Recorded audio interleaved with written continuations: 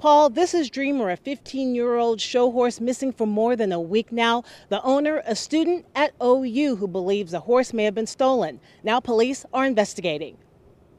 I've never had a connection with a horse like I've had with him. Allison Gann just returned to the OU campus from summer break when she got the heartbreaking news.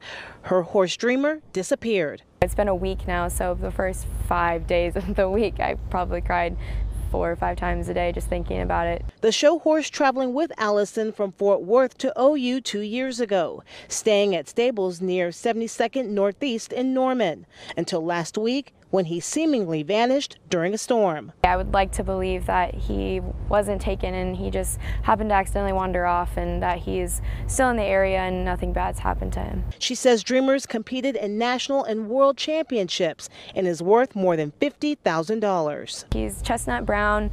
He has a white star that leads into a snip on his nose, and his hind 2 feet are white. So, he's pretty hard to miss. Yeah, she says that Dreamer is very large and very hard to miss if he's seen wandering. Cleveland County Sheriff's Department is also investigating. Reporting live in Norman tonight, Patrina Adger, KOCO 5 News.